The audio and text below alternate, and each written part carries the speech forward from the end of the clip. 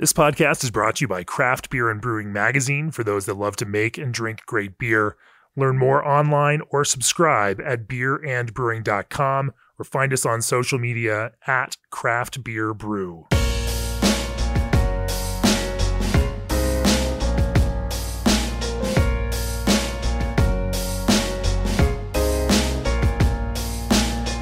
Welcome to the Craft Beer and Brewing Podcast. I'm Jamie Bogner. This is a special direct fire episode of the Craft Beer and Brewing Podcast.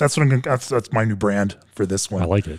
Direct fire. We're calling it direct fire because we're taking your listener questions, folks that listen to the podcast that you send it to us via audio, and we are sharing those questions directly with a new brewer every month, and they are going to answer your brewing questions about their beers and their approach to brewing. I've got a few questions that folks have sent me for my friend Neil Fisher, who's joining us on this episode. Welcome, Neil. Welcome back. Thank you for having me. Thank you. I think you're the first person to show up 3 times now on the podcast. Oh man, you guys just can't get rid of me. So hey, if we have to try something new, if we have to guinea pig something, you're the first person that I call. Oh, I'm honored. I really am excited. I'm also a little nervous. Yeah? I usually know kind of what I'm going to talk about.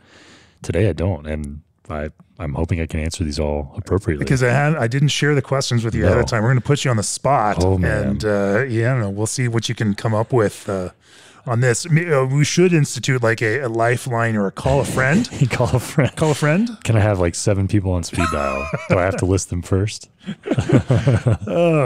Anyway, we're going to work through this. We've got some great questions from folks all across the country. And in fact, all across the world. The farthest question that we got is from a brewer in China, of all places. Wow. So that just shows you just how truly global craft brewing is, and also fantastic that people from that far away are listening to this crazy little podcast that we do.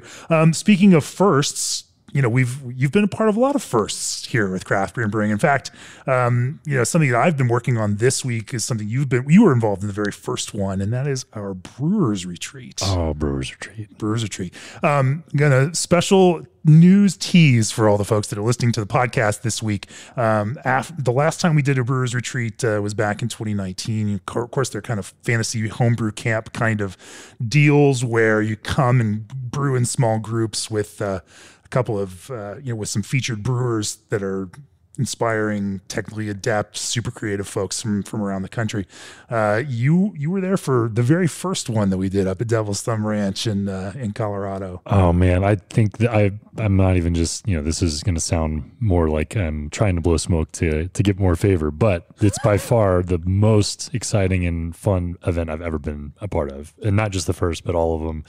And I think the experiences, it's probably where everything I connect back to, like in terms of like this career that now is over 7 years, those are all highlights on every time you guys just have done an incredible job. So I'm just humbled I get to be a part of it. I begged to be a part of it if you did it again. So I don't know if you had much of a choice, but no, I can't wait. That seems to be the way that everyone has gone. And the first year you had just opened the brewery and just came to help out because we were friends, and it was like, hey, we've got some folks like Stephen Powell's Brewing who have never brewed on a homebrew system before, and like we're going to need some people that know how to do things and that can kind of help out. Need an expert to help Stephen Powell's. Well, I'm going to tell him that. He quickly caught on. I remember that first year where suddenly it became like a race between him and Matt Brynildson to see who could knock out first. It was hilarious to see. Man. You get some brewers together and everything becomes competitive in some way or another.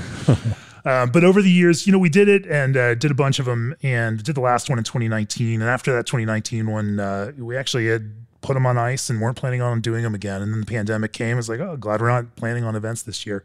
And then by 2021, I was like, I kind of miss those Brewers Retreat events. And so I just would talk to people and then get some texts from folks that had been a part of it in the past. And, the conversations would start. And folks like, Henry from Monkish and Adriana had some dinner with them. And they're like, you should bring that back. I'm like, should we? And anyway, it just became a thing. Well, here's the thing. We're going to do it May 21st through 24th, 2023. The location is going to be, let's call it Sonoma County, California. The location, I think, is going to be one that'll be exciting to everyone who loves beer. I don't want to say too much about that, but it's going to be pretty fantastic. Is it fair to describe it as a must-attend event? I mean, I'm considering it a must-attend event. I'm going to guess that anyone that doesn't attend is going to probably regret it for a long time. It's going to be fun. Nothing like this has ever happened before. And, anyway, I can't wait. One thing we are going to do is, in order to take care of the folks that support us and that support craft beer and brewing, we're going to give our all access subscribers first dibs on tickets to the event. So if it's something you might be interested in attending, then you should become an all access subscriber somewhat quickly, because they will go on sale in the next couple weeks, probably by the 1st of September. Stay tuned for more information on that. Other brewers that are participating. I'm so excited. Anyway, on this episode of the podcast, we've got listener questions for Neil. We're going to dig into those in a sec. But first, AccuBrew is an analytical tool designed to collect and compare the information brewers need to produce consistent results and continuously improve the process of fermentation. AccuBrew is more than just a progress bar and early warning system. It's an ever-evolving piece of technology tailored to you and your process. Save time and turn tanks faster. Monitor and compare batch progress in real time. Enter notes, set custom reminders and temperature alerts, and detect process issues before a batch is ruined. Quality, consistency, and confidence, that is what AccuBrew delivers.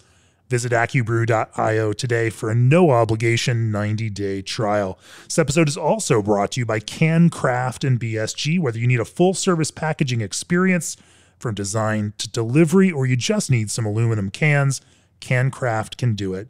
CanCraft's design and aluminum specialists are here to support your business every step of the way. Visit bsgcraftbrewing.com/CanCraft to learn how CanCraft can help realize your brand potential. One more, what if you could chill your beer with a more efficient chiller? The answer, G&D Chiller's new micro-channel condensers. G&D's micro-channel condensers are highly efficient in hotter regions. Use a fraction of the refrigerant over traditional chillers, which provides less opportunity for leaks along with lower global warming potential. G&D Chiller's engineers are committed to green technology design while developing a more energy-efficient chiller for the brewing industry. Contact G&D Chillers today at gdchillers.com. Neil, what's new in your brewing world before we kick into some of these questions? Anything that's really tickling your fancy? Now, of course, this many years in, you're also moving into more of an executive leadership role, running the brewery and not spending as much time in the brew house. But on that product side, I know you're still involved because you can't not be involved. What's exciting to you these days? I think we're really starting to see a lot of, for us, a little bit scaling back on the number of SKUs and focusing more on developing some more stable cores. We've never done that, at least not, after our first few months. And so it's been really awesome to be able to take a beer like Juicy Bits that we know now. I think even up until just a couple of years ago, we were kind of wondering, is it going to just go away? Is this going to be flash in the pan? And it's now proven to be, it's not going anywhere. It's become not just our flagship, but close to, half our volume, a little bit less than half our production volume. And so it's been awesome to say, okay, half, wow. Like between probably this year around 40% and maybe as much as 50% in 2023. So knowing that and kind of knowing that trajectory, knowing that's kind of what is on the horizon for growth for us, it's given us an opportunity to just continue to invest in that beer to make it as best as possible. And not just this, hey, it's set in stone. It is what it is. And we just need to make it the same. It's, there's all small micro adjustments we can make to continue to improve it. So I am excited about that opportunity to just continue to, make Juicy Bits what we consider one of the better, IPAs on the market and continue to improve it. And from that, we've learned a lot about brewing IPA in general, brewing with that yeast, and then how we can adapt that into new SKUs that we're putting some more effort into that could stick around longer too. So we're always going to be trialing new things. I think our big challenge is just how to continue to do that and also develop some consistency with core beers that we know, especially at this size now. We're pushing 14,000 barrels or more this year, and that is a very different brewery than we were a few years ago. Sure. Sounds like we need to update that article on brewing hazy IPA for 2023. It's definitely, we've learned a lot too. And then I think the biggest thing we're kind of focusing on right now is we're expanding our brew house. So we got a big production expansion. So 30 barrel brew house that'll definitely changed the way we brew. And so I think we're all kind of looking at what does it take, looking at 30 barrel brew house expansion. What does it mean to dial in recipes for the, starting from scratch almost? We obviously know what the beer needs to be, but how we brew it and design it and all that is going to be all variable. So it's kind of a fun and also a little bit stressful activity that we're all, hopefully by year end, firing that up. Sure. Well, let's kick it off with a question about brewing IPA since you brought it up. Here's our first question. Hey, Neil. Hope you're well. My name is Brian Macbeth, and I'm a home brewer from Norwalk, Connecticut. And first things first, I wanted to say thank you for your openness, your transparency, your willingness to give back and share, whether that be in the form of recipes or other ideas and experiences you've had throughout the years. I recently won a silver medal at the National Homebrew Competition for my New England IPA, and I credit that win to individuals like yourself who, again, are just so open and just willing to share. So I do want to thank you for that. I do have a question for you, though, and that question is around hop expression and pH. And I aim for a knockout pH in my New England IPAs of around 5, and I do that for two reasons. Number one, I find that it helps with haze stability for my New England IPAs, but also I find that once I dry hop, the finished beer has a pH that is respectable, and as you know, when you dry hop, the pH level does increase. So, question for you is, what have you found around, again, hop expression and pH levels? Do you aim for a specific pH level in your finished beers that you dry hop? Do you ever adjust pH after dry hopping is done to get it to a certain level? So again, really want to know your thoughts and what you have to say about that. Thank you. Wow, Brian. First of all, congratulations. That is super exciting, and thank you for the kind words too. I don't think I could win an NHC medal at all in 2022. So that is very competitive landscape. Congratulations. You have definitely brought up a very interesting point that I think some of those specifics on pH we've not really evaluated, to be honest. So we definitely are, you're exactly right. pH has dry hopping in particular, and even hops on the hot side have a pretty measurable impact to pH and kind of raising it in maybe in ways that you don't want or have not anticipated. So we're cognizant of that especially on the hot side when we're knocking out, and then kind of know for yeast health, we're trying to make sure we're hitting those targets, and we're probably right in line with you around that 5, or maybe a little bit higher, but we're taking that approach more from a yeast health and even during hot side, kind of some conversion and mash efficiency perspective, but not really from the hop expression. That's, I think, an interesting perspective and even an interesting case study to try to dive more into. I think there's definitely, I think we all know dry hop rates have probably on average increased in the last, I would say, decade of IPA brewing. And it would be interesting to see what some trials with maybe acidifying, post dry hop, even maybe prior to packaging, to see what impact that has on hop expression. I think aroma would be really, I'd be very curious what the results would be on aroma. And then obviously flavor too. You may have piqued an interest that we may trial here, or if anybody else trials it, I'd love to know the results. I have not seen anything substantial in any papers, but I probably have not stayed in tune with that as well. But I think it'd be super curious to see what just hop expression changes happen when you're really trying to target a specific pH. I think here internally, when we have heavily dry hop beers, we've already accounted for that on the hot side with some acidification, but we don't really measure it again to buffer in the post fermentation. So I am super curious. What a great question. Thank you. It is an interesting one. I was talking to a brewer in the Midwest who was a professional brewer who had been following up, because there's apparently some fantastic homebrew talk threads about this of brewers that are deconstructing and doing chemical analysis on certain brews from certain brewers, just to kind of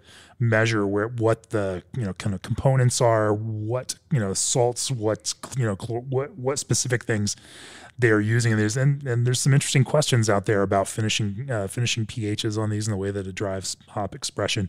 It's certainly something, and that question actually spurs me on to see other questions I can ask some of the other people that are part of some of that research, and we'll try to dive into some of that and get some direct be answers. A really fun trial. If we end up starting to change pH and Juicy Bits and improves the beer, I owe you a case of Juicy Bits, Brian. So there you go. I love that question. You should probably talk. I bet Ross Koenig can also talk to something about that, because he's the kind of guy who'd have that kind of data behind Absolutely. him. Yeah.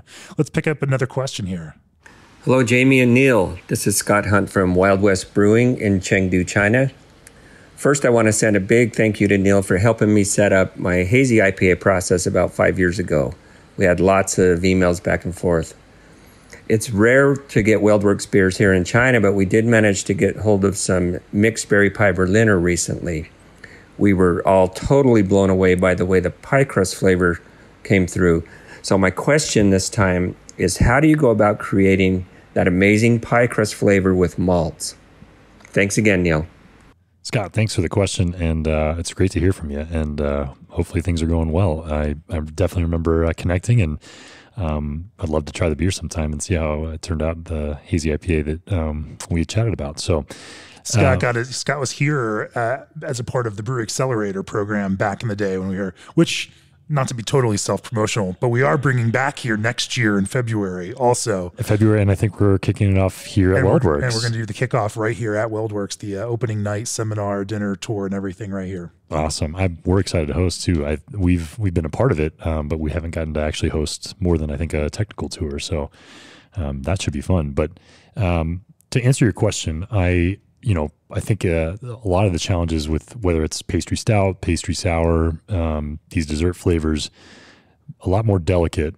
And it definitely can be, I think, a challenge to make it integrated with the base beer. And I think a lot of it can be, like you mentioned, can be started with the malt. And I think you can start with that grist and figuring out which malts help accentuate some of those flavors. Honey malt is a really good candidate for a lot of these, if you're, whether you're talking pie crust flavor or, just in terms of a dessert baseline, there's, do you know off the top of your head, like what kind of threshold you need to hit for it to be perceptible? Because you're talking about a really flavored, dense beer. Yeah. I would say you wouldn't get much below 5%. I think anything above 10, you get a little nervous too. So, I think targeting like a 5% with something like a honey malt, even some specific caramel malts that I think can really express a lot more kind of candy and toffee notes that integrate with, depending on what kind of, dessert flavor you're trying to evoke. Some of my favorites are kind of the higher Lovabond for sure is always great, but things like double roasted crystal is a really fun one, has a very toffee-like note without kind of sometimes that overly caramel note is just kind of cloying, even if your attenuations are all dialed in. So something like a double roasted crystal, those, I would say honey malt and double roasted crystal be awesome candidates to integrate those, something along those lines for your grist. And then obviously whatever flavors you can work with, we do use a surprising amount of all sorts of ingredients, adjuncts that we did not consider to be adjuncts years ago, and figuring out when to integrate them and then how much to use, and also how to accentuate them. I think, especially when you're playing with fruit too, you want to, when you put a beer out there that is called, mixed berry pie Berliner or something along those lines, you want obviously the fruit to be kind of front and center, some balanced acidity, but you also need that kind of, that actual pie and dessert flavor too. So I think trying to figure out how to integrate them all and make them all express accordingly is the challenge. And I love that you are starting with the grist. That's a really intentional place to start if you're designing a recipe like that. Are there any kind of extracts that you use to high point the aroma on that? I mean, obviously, you especially in these fruit forward beers, you're using a lot of real fruit and a real fruit puree, but often to kind of, fine tune and give some of these clarities of expression, a little bit of extract ingredients can just high point those things. Are there specific things that you find that just, can be some special ingredients that help put things over the top? Yeah, I think especially when you're talking the adjunct side, something like pie crust, graham cracker, things that are much harder to keep versus fruit. We depend on a lot of purees, a lot of even juice concentrates. So we'll focus a lot more on the fruit side of that. And then for extracts, we've trialed a lot of different products. And I think, at this point, if you're trying to convince customers that it tastes like this, it has to. It can't just be a, hand wavy. Sure. You get the pie crust. It's like, no, I don't, because it's not there. So we'll actually use some pie, either sometime, usually in the mash, we'll use actual pie. We'll use pie crusts. Actual pie crusts? We do. And how much flavor we get there is negligible. It's very little. But there is definitely we're still using it. But then how much we accentuate some of those flavors will all depend on the base beer. And so, I think trialing with different extract providers, different levels. The one thing is kind of hard, fast rule is we never want artificiality to overwhelm. Sure. And that's, I think, a really hard balance.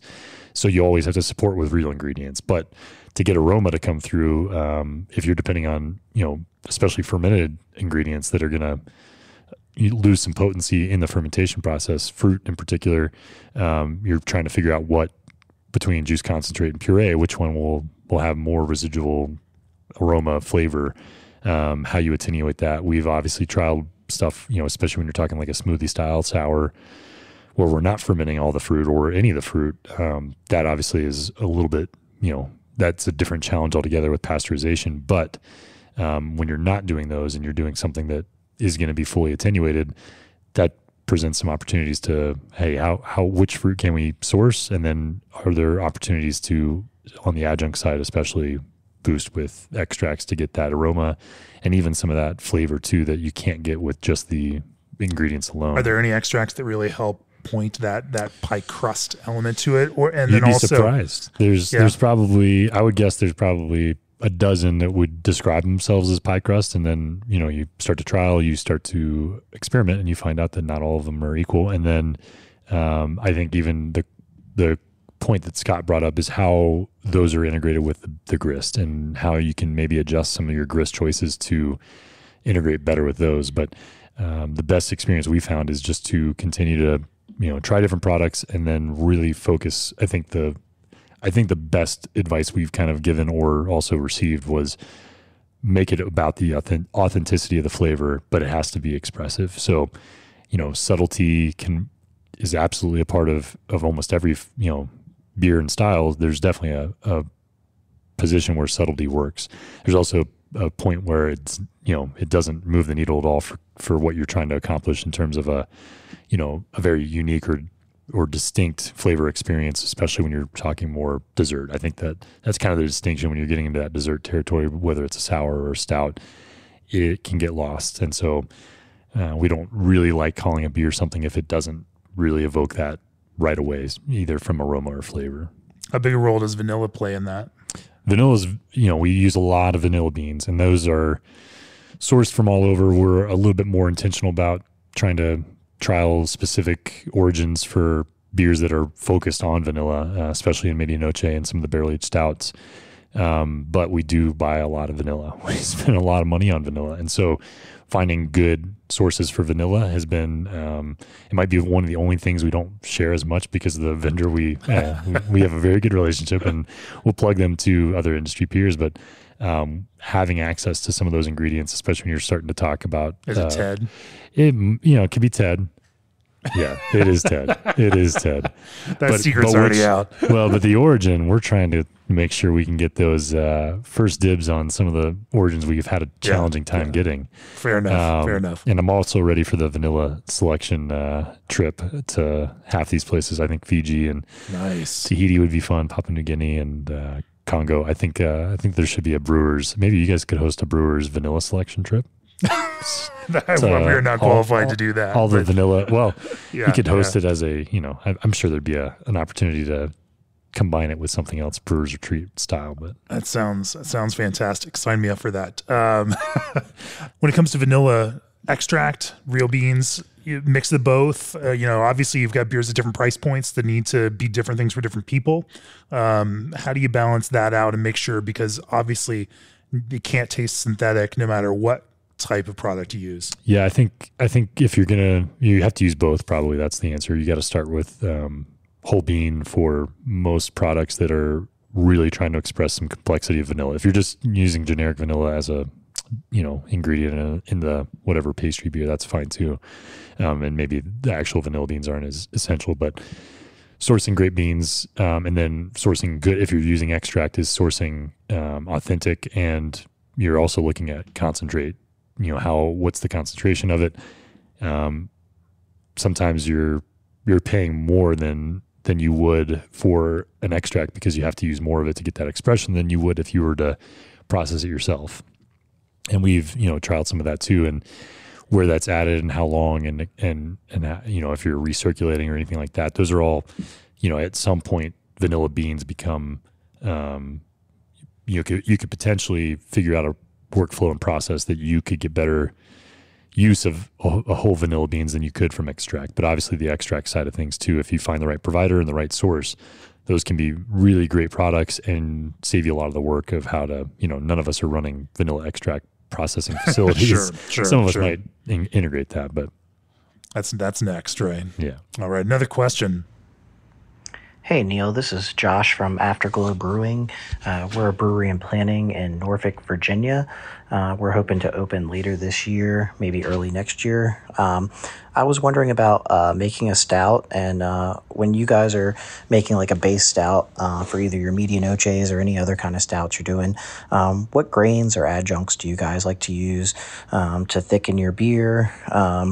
I know when I make stouts, I know like the flaked wheat and the flaked oats, I like to use some of those, but what kind of ratios do you like to use? And I guess with boil time, I know with the noches, it's a little different, but I was wondering with if you were just making a base stout and you wanted to be nice and thick, what would you do to make that? Thanks. Thanks for the question, Josh. That's a great one. I'd say mouthfeel is probably I'd say it's the most important singular area to focus on when producing and designing recipes for stout. I think that's the biggest delineation between really good stouts and just okay stouts. And I think it's not exclusive to barrel-aged stouts. It's kind of all across the board. So whether you're brewing a 4 or 5% oatmeal stout or sweet stout, all the way up to 12 to 15% barrel-aged stout, I think the ones that really start to stand out are where that focus on mouthfeel. And it's not just, sugar. It's not just attenuation. It's not just how much residual gravity's left. It's a mouthfeel component. So I think you're asking the right question in terms of grist is where it starts back to, some of the other things we've already talked about. But the grist for medianoche in particular is still very much, we're still depending on oats a lot, flaked oats.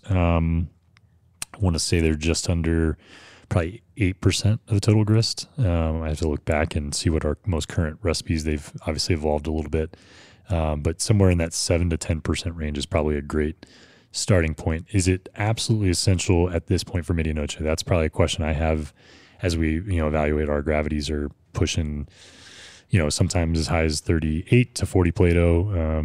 We're probably averaging closer to 35, and then how we attenuate, we're still using our same, we're actually using dry yeast for medianoche, mainly because of how high a pitch rate we need to get. And then we don't use that yeast in any other, we obviously can't reuse it from medianoche. Such as USO5? USO5. Yeah. And then if we're doing a Cali or English or Cali or American style beer, we'll use 05 typically. So we're not keeping that we're not using it as a house yeast at all. We don't have other beers we're producing with it, so it's hard to, if we were trying to scale it up for medianoche, it'd just be kind of a logistical nightmare. And plus, at the pitch rates we're trying to get, when you're trying to attenuate 35 plus Plato beer, you need all the cells you can get. So dry yeast is really effective in that. So with that in mind, our attenuations can range, and that has a big impact on mouthfeel as well. And I think what we're really trying to avoid is cloying. And I think that can be where, if you're dependent too much on final gravities for your mouthfeel instead of maybe grist or even some other changes, that's where I think you lose a little bit of that design and intentionality with stout. I think oats are great. I think there's plenty of other malts too that would add, even wheat. We've done some wheat focused batches of medianoche where If we know we're getting like wheated bourbon casks, Weller, for example, or even some wheat whiskey casks, we can really try to accentuate the base barrel character with whatever that wheat whiskey was or the wheated bourbon, and put a little bit more emphasis on the wheat. So in those recipes for Medianoche, we've used wheated flaked wheat. We've used wheat malt as well, and those tend to have, just like wheated bourbons, they tend to have a more distinct mouthfeel. That it's not thicker or more full, but it definitely seems a little bit more distinct from just our base kind of oatmeal stout, which is or oatmeal flaked oats for the base Medianoche that we use in probably 80% of those batches. So I think you can play around with a lot of different options for malt for mouthfeel. For say a non-barrel aged stout that still needs to be thick and rich, but also not cloying, are there some different tricks? You then also don't have the levers of roast and bitterness to help cut some of that sweetness. Are there any specific tricks you use in that kind of context? Yeah, sometimes those can be just as challenging. Medianoche, we've just produced the same way for so long now that we just know exactly all the variables we have. The boil times obviously impact even that caramel flavor and caramelization, and then bitterness, and we can tolerate a little bit more roast because of gravity. So when we're designing smaller stouts, and with mouthfeel in mind, we're really depending on the grist even more, I would say, and targeting the right attenuation. We don't want a cloyingly sweet. Sometimes you can start with a very high gravity, terminal gravity beer that's going into barrels and casks, and you can extend those ages or choose the right casks that maybe some tannin would add a little bit of balance. Obviously even some roast profile from the barrels themselves. All that can help balance that kind of really high gravity beer. You don't have as many of those options when you're brewing something that's a little fresher, a little bit smaller, and not meant to be aged. So grist is even more important. And I would say for us, it's trying to make sure we're fully attenuating those beers. We have a lot of tolerance with Medianoche because we know we have blending, we know we have age, and all these other components that are on our side. With a fresh beer like maybe a 7 or 8% pastry stout or something else that we're going to do some sort of adjunct treatment to, we'll make those changes with those adjuncts in mind. So if coffee is a really great candidate where we know there's going to be, we'll dial back on the roasted barley or even chocolate malts a little bit, knowing if we're going to be adding some coffee, and vice versa. We can even push some of those roast characteristics if we know we're going to be adding sweeter adjuncts like coconut for balance. And then hops are always kind of your baseline. We don't dry hop anything stout or dark or malty, but obviously even just base hot side hops for baseline bitterness is I still think important, even if trends have changed on American stout in particular feels very different today than it did 10 years ago, where hops were a driving flavor component. Now it's, I think, baseline bitterness. They can be a driving flavor contributor again. Absolutely. I don't think that's the vast majority of the market right now. Not right now, but it will be. It will be. Yeah. I love a hoppy stout. On those, are there any other ingredients that might find their way into the malt bill that can help build body without leaving a bunch of cloying sweetness? Because especially at a 7 or 8% kind of beer where you're adding other ingredients, they're going to heighten the idea of sweetness. The last thing you want is it just to come across as an entire sugar bomb where people can't finish it, a can. While at the same time, you want it to have that kind of silky feel to it. Are there any other tricks that you employ to build that kind of idea of mouthfeel, or at least the perception of it? Yeah, I think obviously flake products are all pointing towards the same thing as dextrin malts too. So your Cara pills and dextrin pills, anything dextrinous malts that we know are likely not going to attenuate very far, especially if you're not worried about if you're not adding a lot of hops, you're not getting any of the hop creep to break down some of those dextrinous malts. But so you can focus. You don't have to just use flaked oat, flaked wheat, flaked rye or anything else. Rye is another one though. Chocolate rye in particular definitely is one of my favorite malts in stout, because it has that roast character, that baseline. For me, the expression of chocolate rye compared to some other chocolates, even some of the lighter chocolates, is it definitely comes across a little bit more milk chocolate driven, which is a little bit more in line with what you're looking for in something that's not going to age forever. And so it also does have a mouthfeel component to it, I think, that's distinctly different from your base, whether it's a pale or dark chocolate malt. And so we'll use that in tandem. We haven't done a lot of trials with corn or flaked corn, but I have, at least anecdotally talked to others that have seen flaked corn has a pretty distinct component and addition that's different from, say, flaked oats. So something we've tried a little bit of corn when we're doing some, bourbon focused. Obviously we're still almost all bourbon, but if we wanted to really dive into that, we'd probably see what kind of expression we get from corn. I think, the connection between corn and bourbon is not quite the same as what it is with malt and beer, but there's definitely some of those flavor components. All right, next we've got a series of 2 questions, and here we'll kick it off with the first one here. Hi, Neil. This is Tyler from Mesa, Arizona. Weldwerks hefeweizen has been in the lineup since the beginning. Over the years, what have you learned about yeast selection, pitch rate, temperature, and headspace when fermenting hefeweizen? Now, this is the one you just brought hefeweizen back. We did. We discontinued it year round. Oh man, I can't remember if it was close to 2 years ago. It was the last kind of holdout from the early days of core beers and flagships, and back when we thought that we'd be making more wheat beer than IPA, and so we didn't really put a lot of effort into IPA recipe development for a while, and then really moved the needle the other direction, but kind of ramped away. But hefeweizen is very near and dear to my heart. I love wheat beer in general. You guys won a medal for that one too, didn't you? We won our very first medal, which was kind of a unlikely, it was not a beer we anticipated winning with. Not that there's anything wrong with that beer, but it was, you're always looking at the docket and what's brewing or what you're entering, and then where you think you have the best chance. And that was not necessarily one that I thought we would have as good a chance as maybe some other beers we entered. But I think what, for us, we've kind of continued to adapt a little bit of how we brew that beer when it comes back. It's definitely not one that we make year round anymore, and we probably won't bring it back anytime soon year round, but it does really well on draft, especially here in the tap room. It's a really great beer it's a food beer. It's a good food beer. We don't, with so many hoppy beers, so many stouts and sours, beers that pair well with a wide range of food is kind of more difficult. And especially now we have a kitchen with the Annex Food and Tim and the team there putting together dishes, finding beers that can, not just pair, but also can, be enjoyed alongside a good dish are much more challenging. So it's really fun to have it back.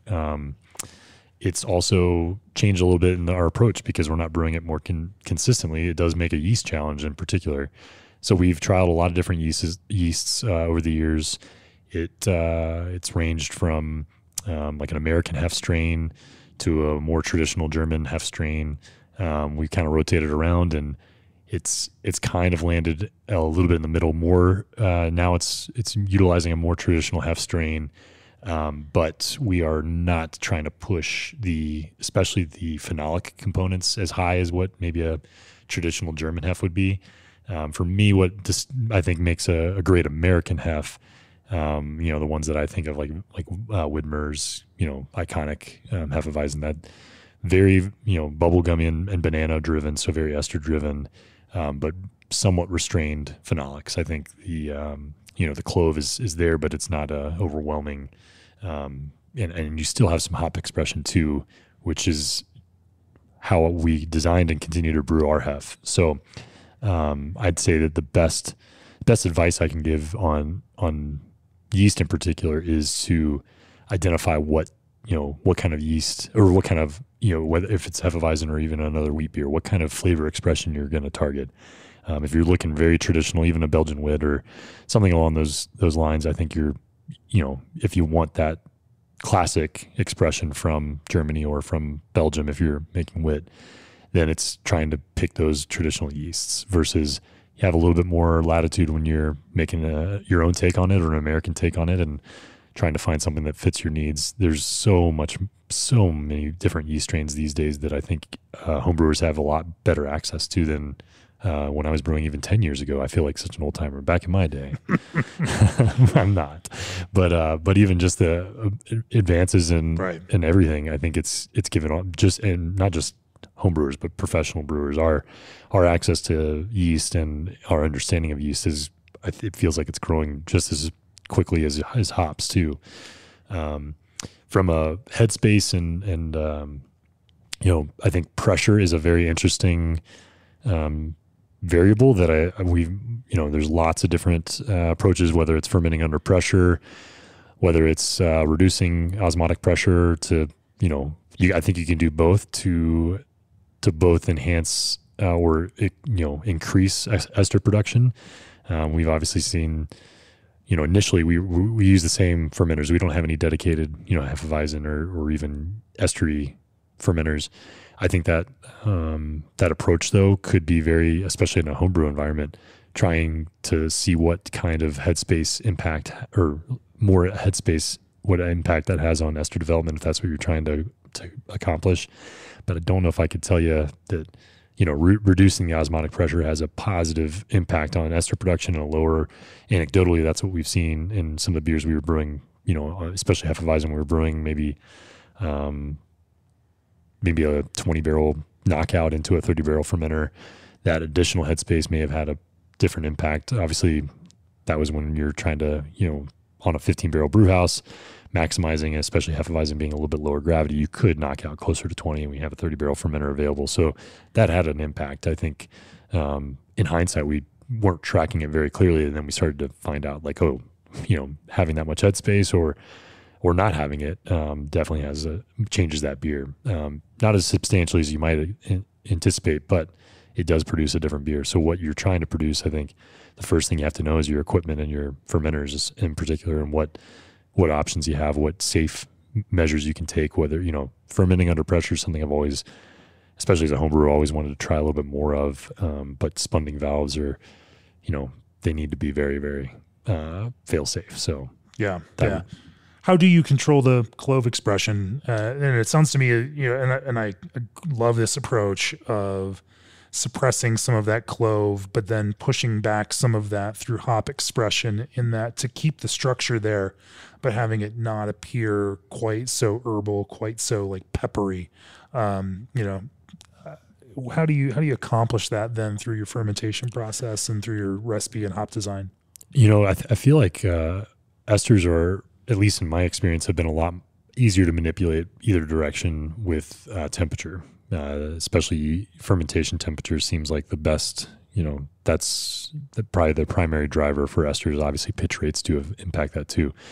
But on the other side, I think pitch rates in particular we've seen, especially if you're lowering pitch rates to push expression of esters and push ester production higher, it does seem to also push, at least anecdotally, it seems like the phenolic character, especially on yeast that will drive phenolics, that seems to be some of the byproducts too. So if you're really focusing mostly on expression of, or even ester production, and you want higher esters and lower phenolics, you may not be able to depend on pitch rate without having both impacted.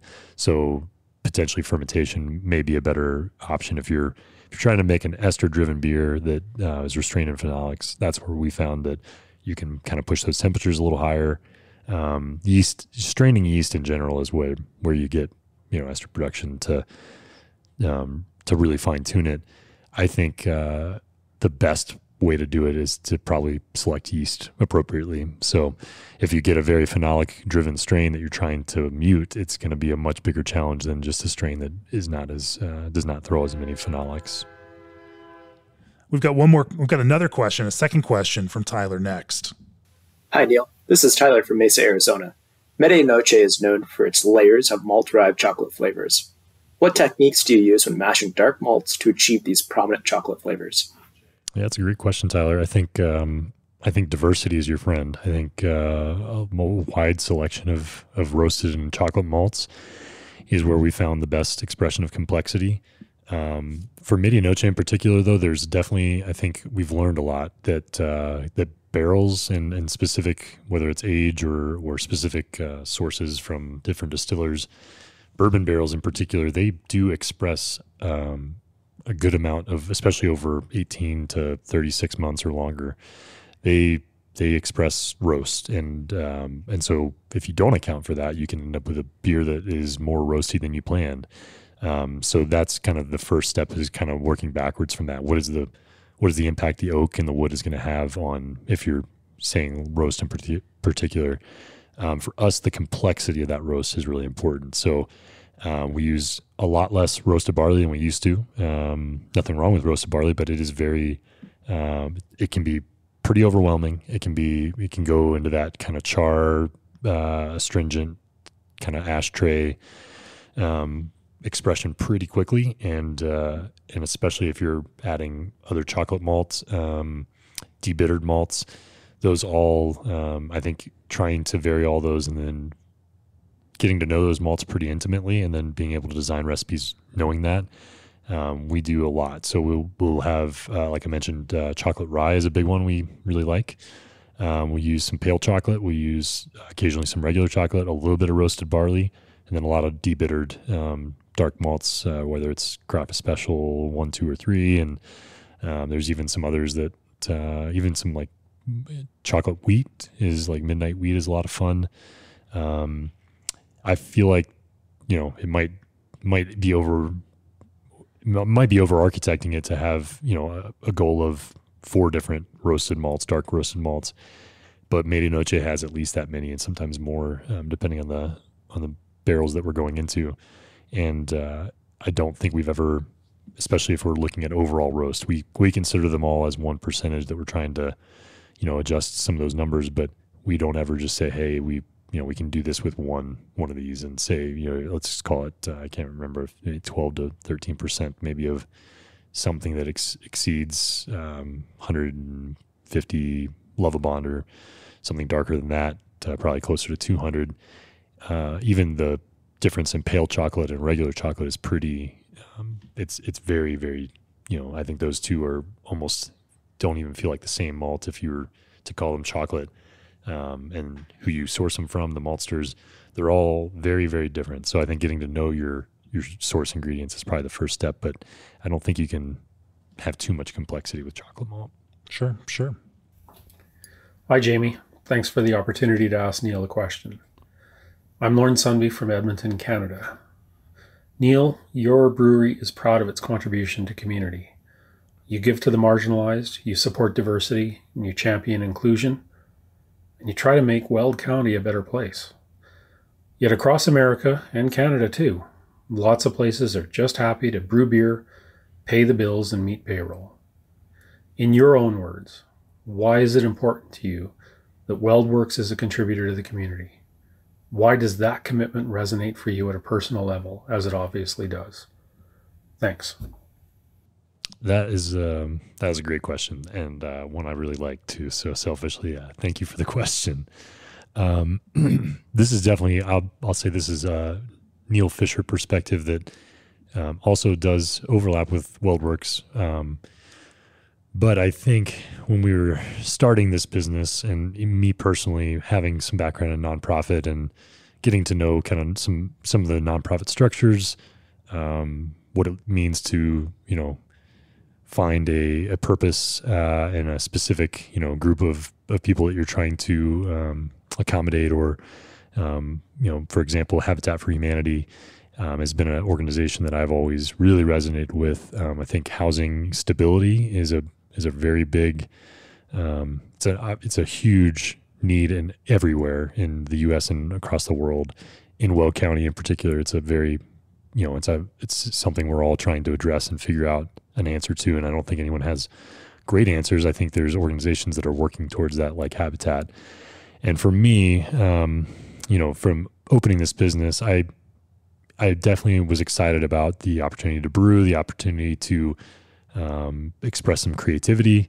I love that was, for me, my expression of creativity. I don't consider myself a creative, just by nature. I'm not a good artist. I'm not couldn't draw beyond a stick figure. And I found kind of my creative outlet was brewing, and that designing recipes and that expression.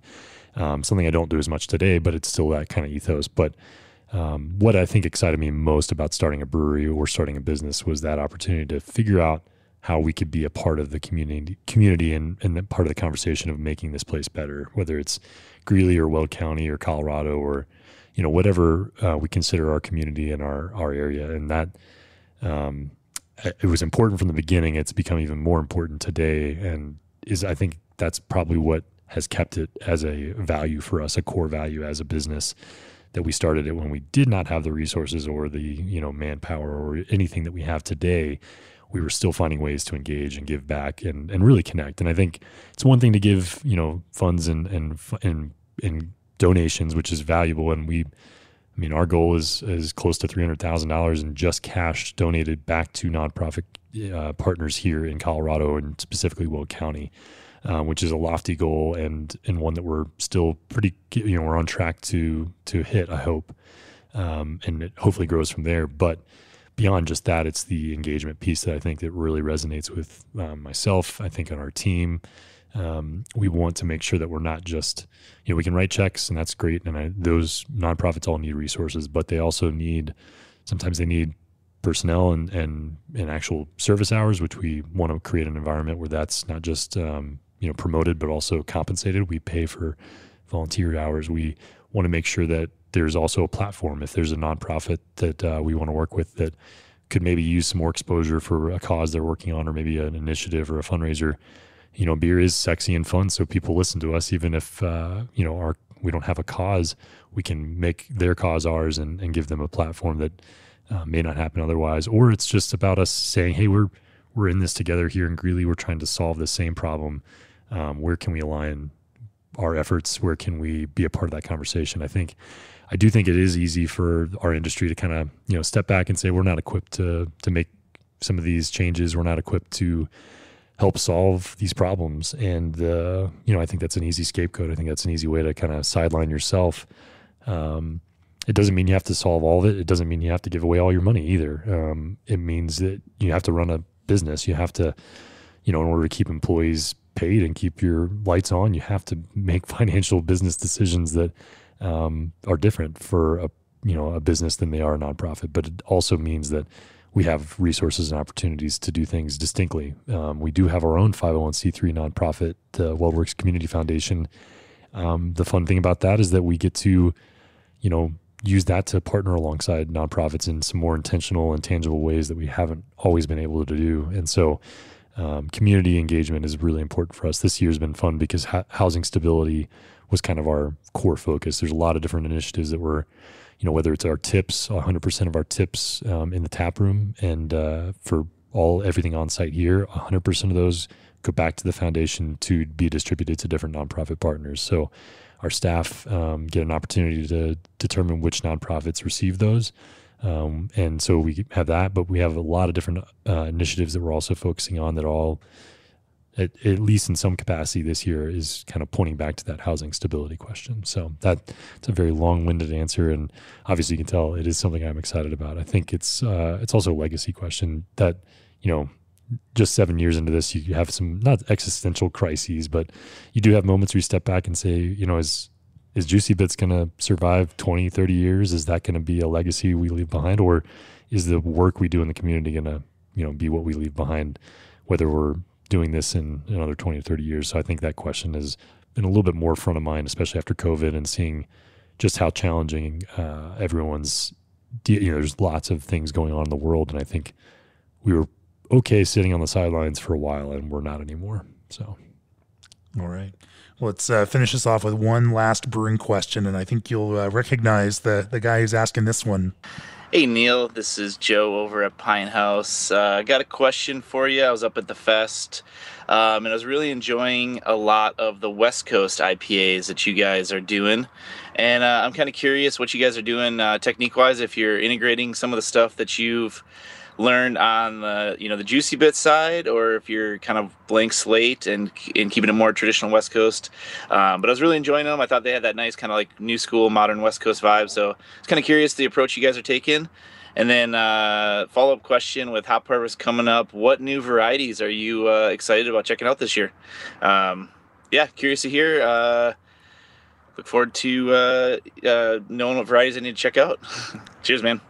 Joe, great to hear from you. I can't believe you're asking me a hop question. You are the authority I would go to for anything hop related. So thank you for asking. To answer your question about West Coast IPA, we are, obviously Juicy Bits, and we already talked about how important it is for us as a brand and our growth and kind of hazy IPA and our approach there is, I think that's how people know us, which is awesome. It also means that we've gotten to experiment a lot with hops, and that has been fun for the last couple of years to now start making more distinct, this is a West Coast inspired version of IPA versus more of a New England inspired version that Juicy Bits kind of derives from. And I think knowing that that is kind of our core with Juicy Bits, it gives us that opportunity. We have to make something, if we want to call it West Coast, or if we want to say West Coast style, or make it distinct from kind of our normal style, which is now, Juicy Bits, I think, influences a lot of the other hazy IPAs we produce. We have to do something different. We have to approach it very distinctly, but also we've learned a lot about hops from making hazy IPAs. So we do integrate both techniques. I think, especially on the dry hop side, the dry hop, learning what best practices are for hazy IPA, almost all of those best practices all apply to West Coast IPA. And I think which ones are you talking about?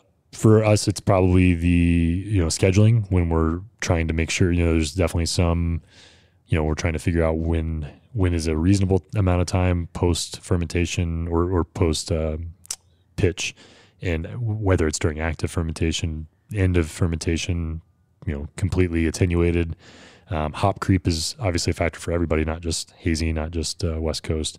So knowing those, those kinds of variables and how they change. Obviously oxygen is the big one that everybody, I think even at our scale is probably the one big critical point that doesn't matter what you're brewing. But figuring out dry hop techniques that have as little oxygen ingress as possible. And then also trying to find the right products, whether it's, T90s or, we don't do anything with whole leaf, but there's definitely brewers that make amazing IPA with whole leaf. And we've, cryo and everything else. There's making sure you're using the right product. I think all that knowledge all applies when we're making West Coast IPA. The difference for us is obviously from the recipe side. Yeast is a big one. We don't use obviously the Lennon Ale 3 that we're using in house for everything else. We use Safe Ale for the most part. Trying to think of the last one we produced with something different. Some, the thiolized stuff we've experimented with as well, but for most of our kind of West Coast approach, we're using, Cali or USO5 and something very clean, well attenuating, decent flock, something that does, and it obviously ferments a little bit less estery. We don't change temperatures a whole lot. They're Juicy Bits and even our West Coasts are right around the same range. But obviously what they produce is very different. So for West Coast IPA, I'd say that we're really focusing on the fruit expression from hops and less on the fruit expression from esters, whereas Juicy Bits integrates all that. It's bringing in the ester flavor and fruit character and integrating that with a hop expression that is fruit driven, and that's how we kind of create this this fruity fruit juice inspired IPA versus West Coast. I think we kind of go about it a little different, where bitterness is obviously more for us it's a big distinction.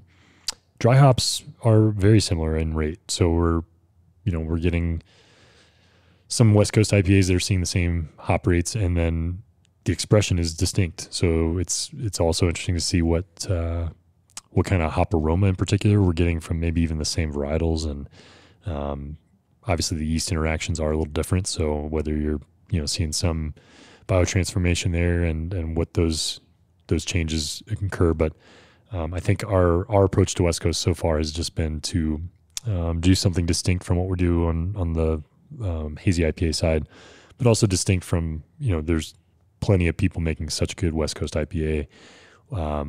We can learn a lot from them, but also put our own perspective on it. And I do think our fruit expression of hops is different than a lot of folks. And so we can kind of bring some of that in with knowing that you can use some varietals that don't work as well in hazy IPA, something that maybe we haven't had a whole lot of success with more dank expressing varietals and hazy IPA, mainly because we're always pushing fruit. And sometimes those two combinations don't go well together, that are more herbal and earthy and kind of dank expression with some really bright tropical and citrus fruit. Sometimes it works, sometimes it doesn't. So if I'm reading between the lines, sometimes you get some hops that don't seem to, that you want to make work in a hazy IPA, and then they don't. And then you kind of have to make a West Coast IPA to use those That's hops. a great use for them. Usually we're not getting very many of them, but you're right. If we find a varietal that maybe we have even a large variety, that's a great opportunity to use them in a different capacity. Are there any of those hops that you tried using in hazy IPA and you're like, this is just, I can't find a way to make this work? I think some of our favorites, like Columbus has been a really awesome one too. It's been so lot specific. We had some Columbus net cutter was a couple years ago, and the expression in net cutter from those Columbus, that Columbus lot was so distinct and almost fooled us into thinking it was a different varietal that we ended up buying the rest of what we could get access to from that spot based on the lot number. It was a spot purchase, but we went back to the vendor and said we want the rest of that lot because it was so fruit driven. And then we've brewed with it since, and it's not been the same expression. It's been much more classic, and that's a great candidate. We just haven't had that same success as we did. So not just varietal specific, but lot specific is a big factor. And I think understanding those and those distinctions, and Joe brought up hop selection. So what we're kind of keeping our eyes on, that's the one area that I think we started to realize when we got invited to selection, how big an impact that has. And Citra is very different from early harvest to late harvest and lot to lot. So for us, having that control over what we're getting, thousands and thousands of pounds of for the year has given us even better control over the quality of our IPA. And I think, when we're talking West Coast IPA, that's something we don't have as much opportunities since we're not contracting some of those varietals like we do for, like Citra, Mosaic, and Eldorado in particular. I mean, Citra and Mosaic can also work in those West Coast IPAs too. Come on. Of course. But if we're trying to do something more distinct, it's also hard for us to say, I think totally West Coast inspired version of the same exact hop bill as Juicy Bits, I don't think would be as fun. I think it'd be fun to try it, but you haven't tried that yet? Oh, we have. But as something we would make more regularly, it kind of gets lost in that. Like that's back to the question of intentionality and distinction. And we do want something not just distinct for, hazy IPA, but distinct from Juicy Bits in our approach. Yeah. Well, that's a great place to bring this all to a close. AccuBrew is an analytical tool designed to collect and compare information brewers need to produce consistent results. CanCraft's design and aluminum specialists are here to support your business every step of the way. G&D's micro-channel condensers use a fraction of the refrigerant over traditional chillers. Of course, your magazine subscription directly supports our ability to bring you this podcast each week. Go to beerandbrewing.com, click on that subscribe button. Let us know this content matters to you. I think next up on our direct fire episodes is going to be Matt Brindleton from Firestone Walker. So, hey, send your questions for that episode. And for Matt, who is a maestro of all things hops. And I mean, not just hops, all sorts of many styles of beer. I'm going to go ahead and record my question. Hey, I'm going to hold you to that. But Matt Brindleton's up next. I think it'll be 2 weeks from now. Go ahead, shoot me those questions, podcast@beerandbrewing.com. We will get those in and get those in front of Matt and get your questions answered.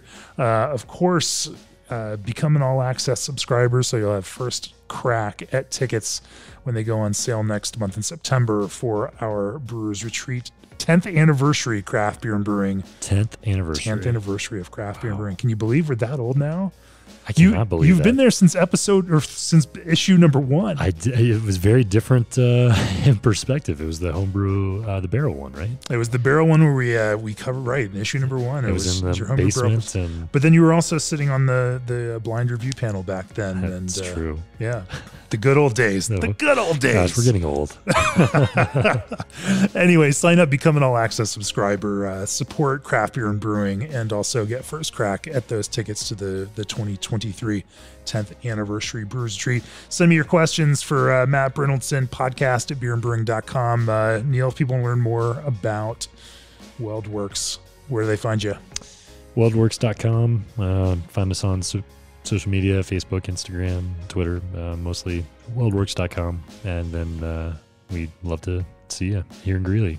Thanks for, and if you are brewing planning, sign up next for our next February, our brewery workshop, New Brewery Accelerator, where we will kick things off here and you can get to see it in person and talk to Neil and give him your questions in person. Thanks for pioneering this very first direct fire episode of the Craft Beer and Brewing Podcast with me. It's always a pleasure, Neil. Always a pleasure for me too. Thank you, Jamie. Yeah, cheers. Cheers.